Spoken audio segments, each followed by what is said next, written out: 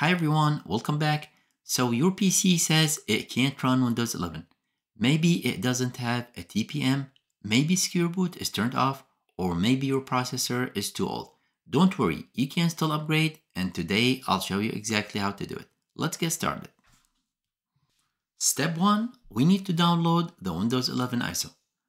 Open a browser and let's search for Windows 11 ISO download.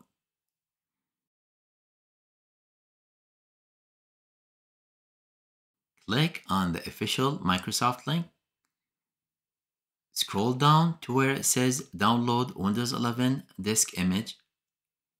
From the drop-down, let's pick Windows 11 Multi-Edition ISO and click on Confirm. Now it will ask you for your product language. If you're not sure to check, click on the Start, go to Settings, go to Time and Language, then Region. Under Regional Format, you'll see the language you're using right now. Go back to the download page and select the same one for your ISO download. Then click Confirm, and finally 64-bit download. Now it's about 5.4 gigabytes, so give it some time to download. Once the ISO is ready, the next step is to bypass Microsoft's hardware check. For that, we'll use a free tool called FlyOB, which you can get from the GitHub. I left the link in the descriptions below. Once you're at this page, scroll down and under Downloads, select the latest version. As of today, the latest version is 1.5. And click on this Download FlyOB link. It's a small file, so it should download quickly. Now you might see this browser warning. This is a totally safe file, so you could go ahead and click on the download option.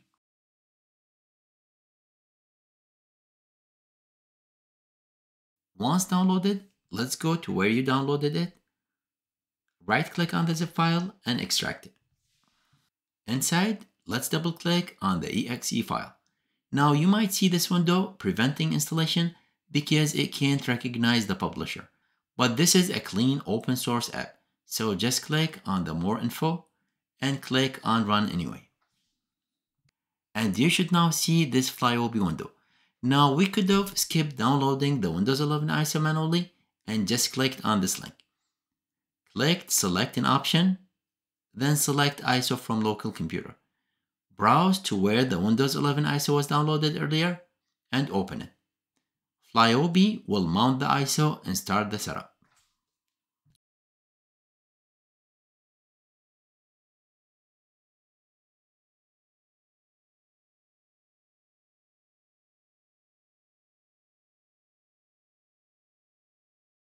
When you see the Windows setup appear, just click on Next.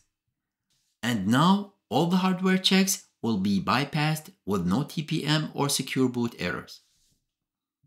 Accept the terms, then choose Keep Personal Files and Apps so you don't lose anything. Or if you want to install a fresh copy of Windows 11, just select Nothing. Click on Next, then hit Install.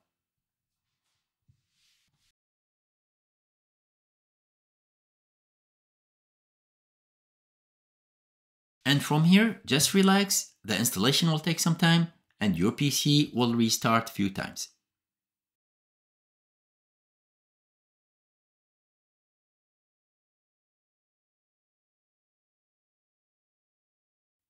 And once it's done, you should now be on Windows 11.